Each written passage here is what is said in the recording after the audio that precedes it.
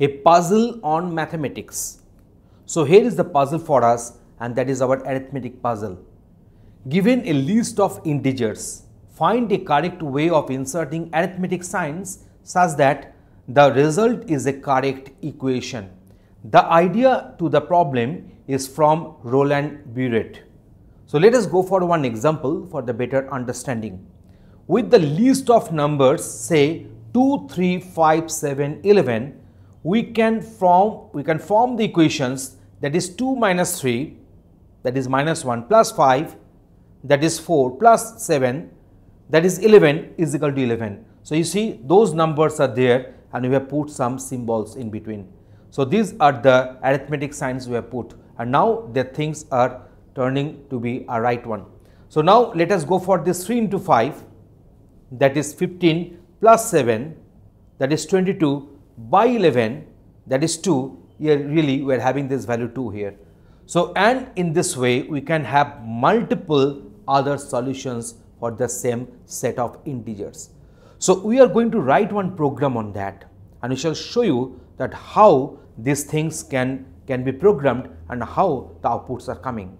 So here is the demonstration for you. Here is the code for the problem. Here you see we are having one predicate called equation. It is having 3 input arguments. So first one is the least, and next one is the left term, and the third one is the right term.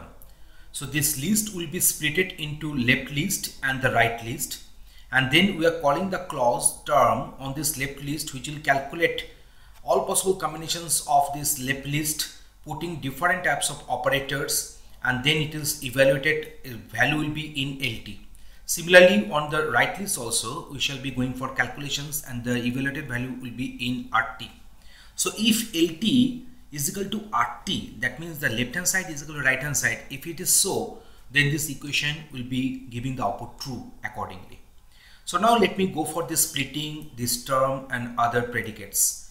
So here is the term for us. If there is a single element, then term will produce that element as output. Otherwise, if there are a list of elements are there, then it will produce T, and here this list L will be split into left list and the right list, and this term will be working on this left list and it will produce the left term. The term will be working on the right list and it will be producing the right term. And always remember, this term will be true whenever the list is containing a single item in the list, then it is coming to true.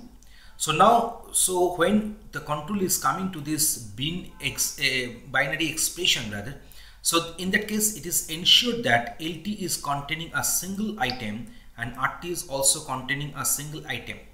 Now this is our binary expression predicates. So here we are having this LT plus RT, LT minus RT, LT star RT and LT slash RT. While doing the division operation, I must be ensuring that the denominator must not be equal to 0. Otherwise, the division by 0 operation or the division by 0 exception will take place. So now in this way, it is producing the required output T, and that output T will be the output of this term clause. So we have discussed everything in the top part. Now we are going for the splitting.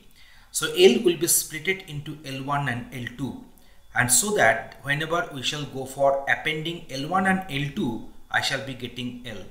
But we should ensure that this L1 and L2, they are not empty list. So they are not empty. So that's why they must be having some header, must be having some head, and must be having some tail. So that's why we are forming this one as L1. So we are writing this one here as a comment, that splitting the list L into non-empty parts L1 and M2 such that their concatenation will be L. So we have discussed that one earlier. So this is our predicate that is known as a calculate, and this calculate will be calling in our goal or queries. So calculate L, we shall give a list of elements, list of values, and then it will call this equation predicate, and equation predicate will produce LT and RT. We know that equation predicate will be true if and only if LT is equal to RT. Then we shall write LT, then we shall put one equal to symbol, and then we shall put right, and then right term, and then the new line will be occurring. And here it is failed, so that it will not go on doing the recursion. So after getting the output, it will come out, and this is my calculate for other cases. Okay, let me go for the respective execution. So here the program has been compiled and it is now existing in the memory. So we are calling this predicate through this query calculate, and we are passing 2, 3, 5, 7 and 11. So if I press enter, I'm finding this one so many different possibilities where the left hand side is equal to right hand side. 7 minus 11 is equal to minus 4, plus 5 is equal to plus 5 is equal to 1, so minus 1. So 3 minus 1, I shall be getting 2 here. Similarly here also 2 minus 3 is equal to minus 1, plus 5 is equal to 4, plus 7 is equal to 11. So left hand side is equal to right hand side.